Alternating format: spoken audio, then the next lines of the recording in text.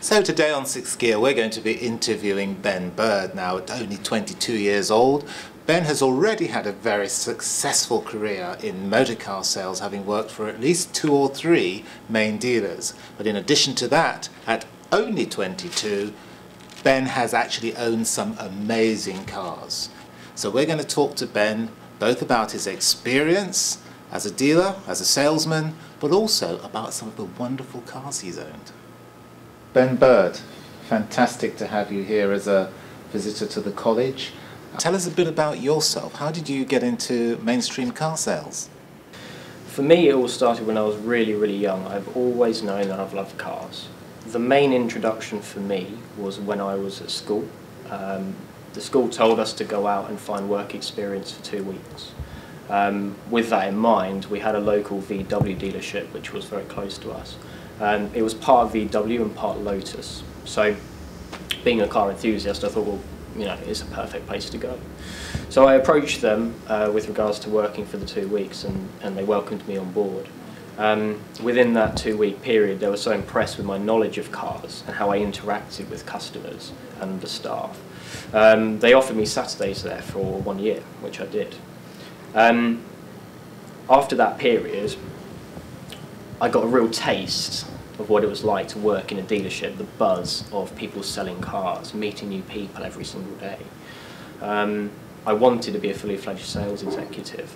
I couldn't unfortunately do that at that time because of the situation we were in with regards to the credit crunch. So moving forwards, what I decided to do was, do I become a mechanic? Do I become a bricklayer? I was thinking of getting a skill which would be quite useful I could use in later life. Decided to go down the bricklaying route because I would like to do property developing when I'm a little bit older. So I thought it'd be a great chance to get some experience behind me with that regard. So I did that. I'm now a qualified bricklayer. I did for 2 years, and while I was there, I really wanted to get into another sales job. What I actually did then was I approached another dealership. This time it was Vauxhall, and the company was Marshalls. What I did was I applied for the job. I got the interview. It wasn't a normal interview as a one-to-one. It was a room full of about 20 people, and they'll ask you questions throughout the day, different tasks as well. And I was very fortunate enough to get the position at Vauxhall. I did a lot of training to get to know the industry. So effectively I took that training and I took that back, and I ended up working back at Tesco phone shop, selling mobile phones. From then onwards, I was thinking, well, do I want to go back into that sort of industry within cars, because is it going to be the same scenario again, or would it be slightly different? So there's only one way to find out, and that is to go in and apply for that one. So this was Merkit's Vauxhall.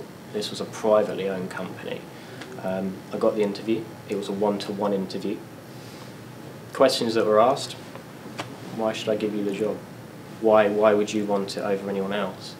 And my enthusiasm and passion for cars and motorsport shone through. And with me as an individual, you need to give me the opportunity to prove myself. And I will succeed because I'm very hard working. So I got the job with Vauxhall, and I very quickly became top salesman because I was dedicated to what I was doing.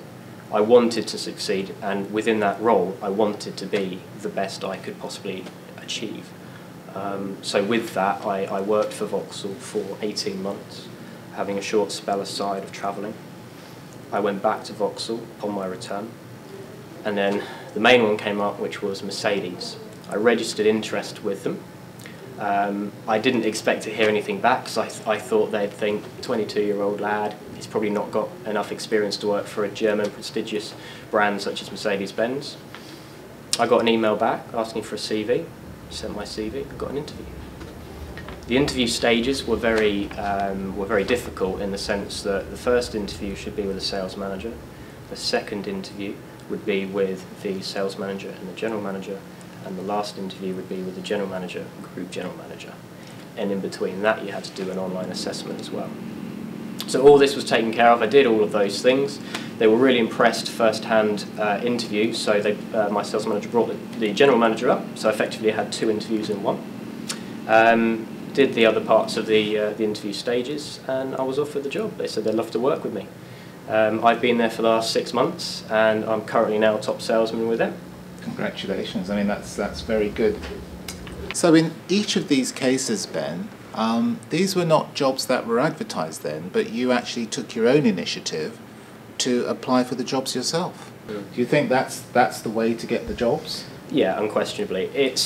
If you don't put yourself out there, if you don't put your name out there, then no one's going to hear about you, and you'll just blend into everyone else that's applying for the jobs. If you stick your flag in the sand and say, I want to work with you because I can bring this, this and that to your company, then they're going to listen to you, and you've got their attention. So from what you're saying, from your experience, like you said, you'd even done a bricklaying course. It wasn't really, you didn't need to have any specific qualifications, formal qualifications to be a salesman in the dealership. You just needed, from what you're saying, to have the inspiration and, and determination. Would you say that's fairly common? That's key, really. Right. It's how you engage with customers and you come across. It's your personality that's got to shine through. That's why they buy. Customers will buy from people, and that's all it is. You're not a robot. You make up your own personality to shine and come across to customers. So I didn't qualify the best at school. I didn't go on to get higher education, but I wanted to succeed within cars. If I was to ask you, what do you think was the one thing that probably would have impressed an employer the most about your interest in the job, what would you say it would be? I think it's knowledge, really, but it's also how you come across to that employer as well, and the enthusiasm that you bring.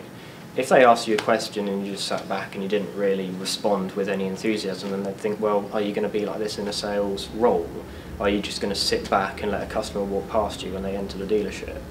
But if you show initiative and you get up there and you speak to those customers and you show them that you know the knowledge and you want to sell them that car, they will give you the chance and let you do it. Tell us a bit about presentation. How important is personal presentation, how you look in front of a customer? It's very important. Right. I mean, if you reverse the roles and you walk into a dealership, if I walked into a dealership and I saw someone that was correctly dressed, who was well groomed, I would think, okay, they know that their job is important to them. If you find someone that isn't for any reason, they might not show enthusiasm and commitment to their job, because it's not very difficult to dress properly. And you're sending a message to that customer that's walking in, and they're going to judge you within a split second, and that first split second has got to be right. So in terms of sales, what exactly is involved in the job? I mean, we can speak the obvious and say, well, you go into a car dealership and you want to buy a car, so the salesman's selling you the job, but what's actually involved when you're doing it, when you're actually delivering the service? It depends on what sort of car you're looking at. Let's take a high-performance car, for example. I will go down the route of qualification and asking you what's important to you about that car. Because it's all well and good saying that's a very fast car, but that might not be what you're interested in. It might be the comfort aspect of it. You might want a car that's fast, but an all-rounder. I'll ask you, is it performance you're interested in? Is it the noise of it? Is it how it looks? It's all those different things. Let me give you an example. So then I'm coming in and I'm looking at a really high performance car, and you say to me, well, what do you like about it? And I said, oh gosh, I really love the way this car sounds. I've seen a few of them on the road and they seem to really sound like the business. What would you do from there? First of all, if I was going to do a walk-around presentation of the car before a test drive, I would ask you to stand at the back of the car while I started it, because that has worked time and time again. People's emotions just take over, and it is just amazing to actually watch that and guide them through that process. Another thing that's really important is the drive, the test route. If a customer is asking specifically for noise, I'll do the route which has got a little bridge, and under that bridge the windows will be down and we'll be hearing the upshifts and the noise from the exhaust echoing through that tunnel. And that has, again, it just sends people into, it's excitement. You can actually see it on their face, the smile that appears. It's just, and you're there with them and you can feel it, and it's just fantastic. It's a brilliant feeling. So bottom line is sort of having that knack for reading the customer then, isn't it? Yeah, that's key, definitely. Yeah, because if you misread a customer and you're trying to sell them something that's sounds very good, but they're not interested in that, then they'll switch off and they won't be interested. But if you ask the right questions and buy into them, then you'll get the nail on the head. That you'll have them then listening to you. I'm looking at these wonderful cars that is flashing up behind you, as I'm sure our viewers are, and I have to say they are a selection of some of the finest cars you've owned. But that's been over a short period of time, from what I remember. I mean, how old were you when you got your first car? I was 17 when I got my first car. I've always wanted to drive. Growing up with two sisters and a brother, who my brother is 7 years older than me, so he got to drive, he got to go out and experience these different things way before I could do anything with regards to driving. Was just really, it sort of threw me into, right, I need to be older, I want to be older, I want to do things that he is doing. And he had about 7 cars before I was even 17, and I was thinking, this is crazy, I need to drive, I've always wanted to. And yeah, 17, I had the first lesson on my 17th birthday, and I passed 2 months later with 2 minors. Now, I know from your presentation this afternoon, Ben, that you are a serial supercar buyer, and the cars have been flashing up on the screen behind you. I've had difficulty not looking at them myself as I'm talking to you. But at only 22 years old, I mean, how did you manage to own such sensational cars? It's something that I have to pinch myself with every day. I never take anything for granted. I wake up in the morning and I'll pinch myself thinking, I own an Audi R8 V10 at 22. And it is a spectacular feeling because I've earned it, I've worked for it. There have been a lot of cars in a short period of time, and the reason for that is because each car that I buy, I push myself. And what I mean by that is, if I can't quite afford something, I'll work that little bit harder to make sure that I get it. And what I've done in between work, I do detailing of the cars as well. So I will research for quite a long time before buying the car as to what car it may be.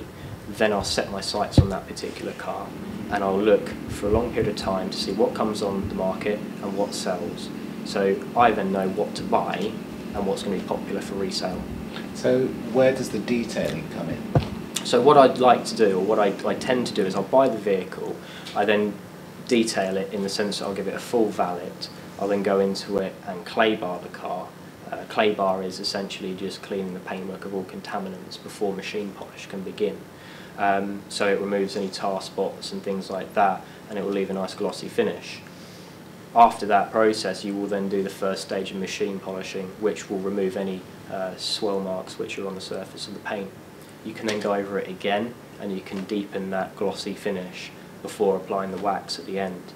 Now, I used to detail quite a lot, in the sense I tried to start my own company up. I did this while part-time working at Tesco. So what I wanted to do was, I at the time had an Alfa Mito.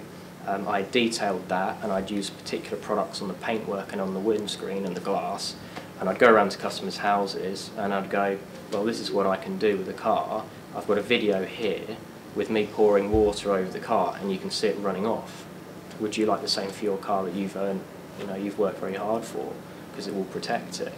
And that's very important, being visual as well. Instead of just talking about it, showing people is really important. So I did that for a summer, but it was very hard work. One car would take at least 1 or 2 days, so it was very time consuming. So what I wanted to do was do that for my own cars instead. So, how did you get the training? I'd actually watched a few programs with cars, and they were going before and after, and I thought, well, wow, I've been cleaning cars for a long time, but I'd never thought that you could get a car looking that good. So I researched it, and I looked into machine polishers, and I ordered one. And I was watching different videos to find out what compounds would be the best and what pads would be the right ones to use, and obviously makes as well of those products. It was self-taught, really, was what it was. I also tried little parts of it on particular vehicles in small areas to see what the results would be, and they were staggering. So that's how it progressed from there. So what kind of reaction then have you? I'm sure you've had great reactions from customers when you've worked on their Yes, cars. Can you give us, I mean, that must be inspiring too. Yeah, for sure. One of the best ones that I ever had was a customer of mine bought a Corsa from me, brand new Corsa. She rang me up one day and she said, "Ben, I don't know what to do." She was quite an elderly lady. I've scraped the side of the car. She said, my son is going to go mad. Can you help me? And I said, yeah, don't worry. Come in, bring the car in, let me have a look at it. She brought the car in, and what I actually did was I detailed the side of it for her.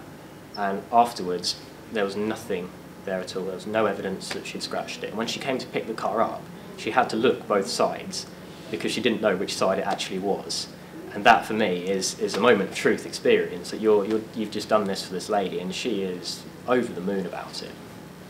Great. So it looks almost as if you've created two parts of the profession yourself. You've got yourself into selling motor cars professionally. You've also been running your own detailing business, all of your own efforts. So how do you then, what was your first car? It was a Fiat Grande Punto. Right, and your most recent car, from what you said, is an Audi R8 V10. Yeah. What have you had in between? So I've had things like Renault Megane 250 Cups, I've had a E92 BMW M3, I've had two Nissan GTRs, and a Mercedes-Benz C63 AMG. All fantastically brilliant cars in own, completely different ways. A lot of people ask me, "What's been your favourite car?" And I'm going, well, they're very good in their own way. Each car is different, which is why I've bought it. So did you just buy them and sell them on, or did you do anything interesting with the cars? On 3 occasions I've done 3 road trips into Europe. Right. The first one I did was with the Megane 250. The second one was with the BMW M3, and the third was with the second GTR. So you've really enjoyed your ownership of the car. You've really used them and enjoyed them. Mm. So it's a fantastic story, and I know from the session we had earlier on today with students that they were almost well, their mouths were dropping when they were looking at your cars. But 22 years old, you've achieved a lot. What of the future? Well, I keep telling myself that I need to be sensible and get a house. I said that 3 cars ago, and I still am sitting here with a car. I am one of the most enthusiastic people you will ever meet with regards to actual car enthusiasts. I love them. I live and breathe cars. I've said this will be the last car I get because I'm doing a road trip down to Spain in a few months' time to watch the Spanish Grand Prix. My thoughts after that, potentially to sell the car.